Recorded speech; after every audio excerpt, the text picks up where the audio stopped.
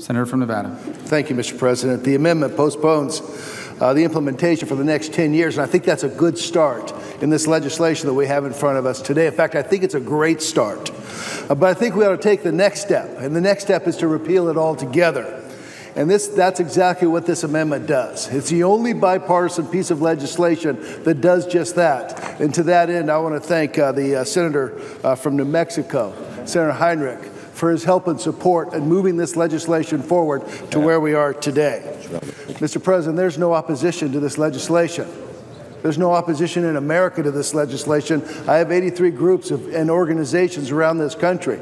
Unions support this amendment. The chambers support this amendment. Seniors support this amendment. Okay, Mr. President.